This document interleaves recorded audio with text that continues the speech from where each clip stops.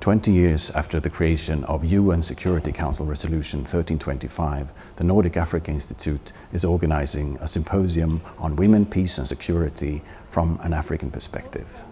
While considered a landmark initiative, the Resolution 1325 has also been criticized for being ineffective.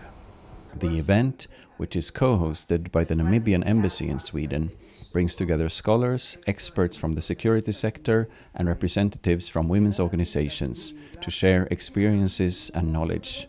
Of course we have reason to celebrate. We have used the Resolution 1325 to change our legal frameworks endorsed by at the highest level, whether UN Security Council or at the highest level with our heads of state and government. So we now have a strong framework that can translate policies into actions on the field. I would say that this event that we are having here is actually an occasion to try and assess what have we actually achieved and what should we try to aim for.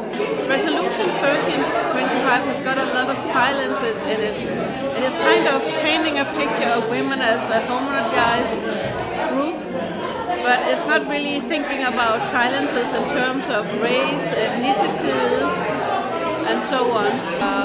We're all aware that the climate is hardening, that it's becoming, there's shrinking space for women's rights advocates and women's rights in general, with big global powers that are very counterproductive to women's rights.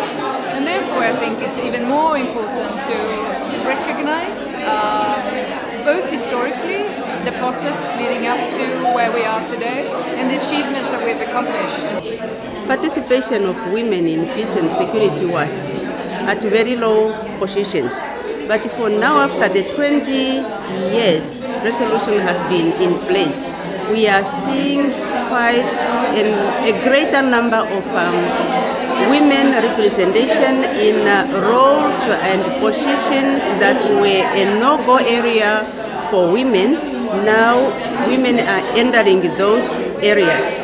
We think that knowledge institutions has a role to play. Independent research on how Resolution 1325 has been translated into practice and how these processes of global local translations are taking place and also on the decolonial turn are very important to understand and bring this agenda forward.